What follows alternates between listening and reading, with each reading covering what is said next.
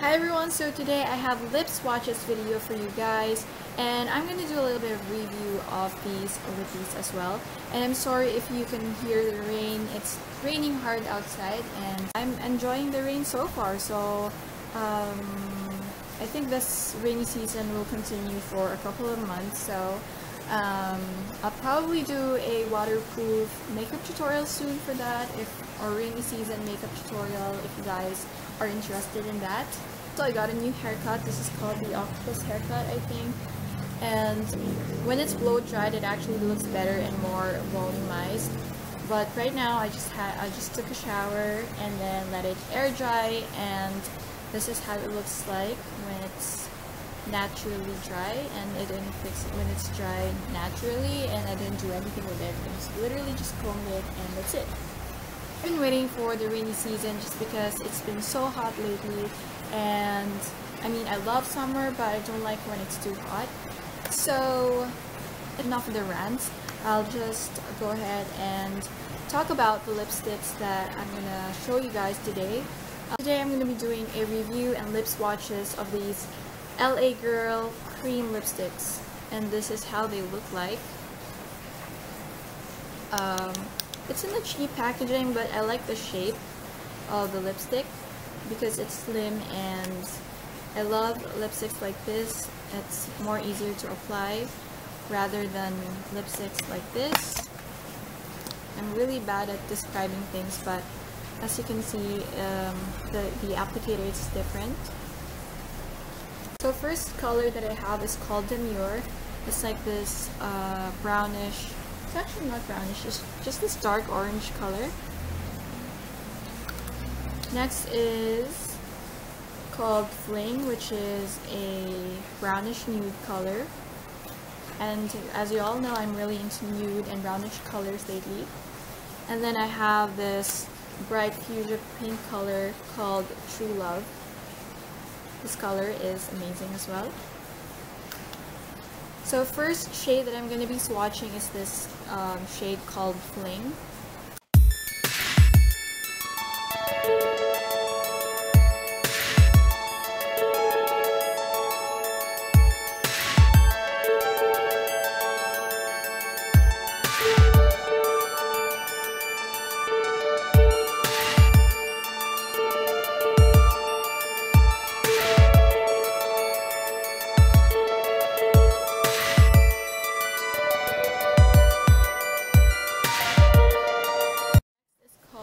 Demure.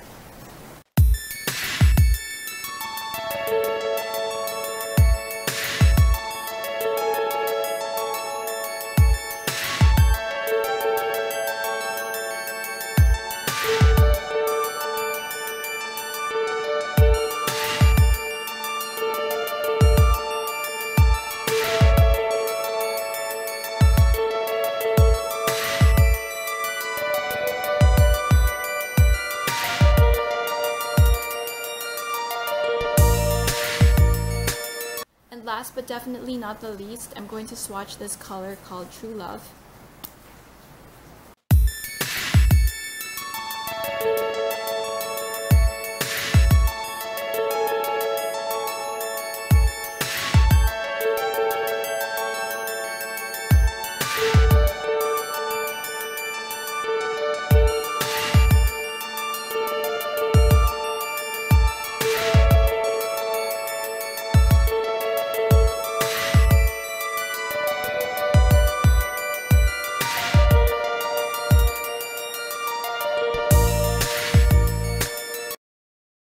So these lipsticks are actually true to what it says. They're very creamy, and so these LA Girl cream lipsticks really do glide on your lips smoothly, and they feel creamy on your lips.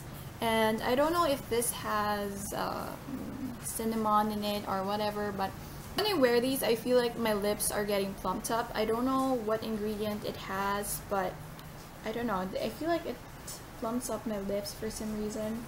But it's not intense or anything, but I just feel like my lips are getting plumped. I don't know why, but it doesn't bother me at all. I just had to say it in this video.